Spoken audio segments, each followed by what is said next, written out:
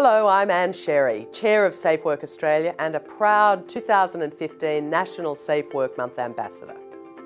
As Chair of Safe Work Australia, CEO of Carnival Australia and board member of several Australian organisations, I understand the importance of good health and safety.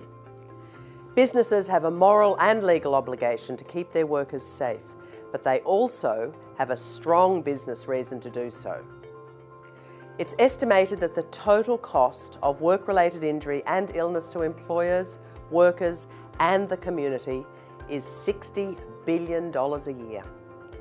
We also know that the median lost time as the result of work-related injuries and illnesses is approximately 5 weeks. In business terms, these costs are significant and preventable. So what are the business benefits of keeping people safe and healthy at work? Good health and safety management is all about good risk management. There's strong evidence that businesses who manage their risks well, including their health and safety risks, perform better financially. Making health and safety a priority, making it the way you do business, gives you increased productivity and employees who are more engaged, creative and innovative.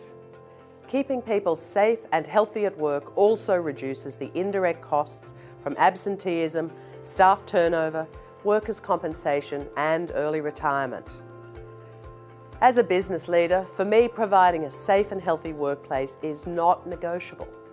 Investing in work health and safety provides me with a positive return on investment, and it can do the same for you. Be safe, be healthy, because it makes good business sense is just one sub-theme of National Safe Work Month in 2015. I encourage you to think about why being safe and healthy at work is important for you. We all have a role to play in providing work environments that support health and safety. National Safe Work Month is all about participation, so take some time out this October to raise awareness, conduct a risk assessment and make changes to improve your workplace.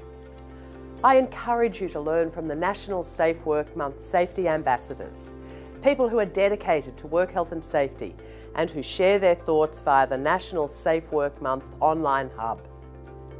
A safe and healthy workplace is non-negotiable. Why? For me, it's because I care about my people and I care about my business. I'm a leader who makes safety a priority. What's your reason?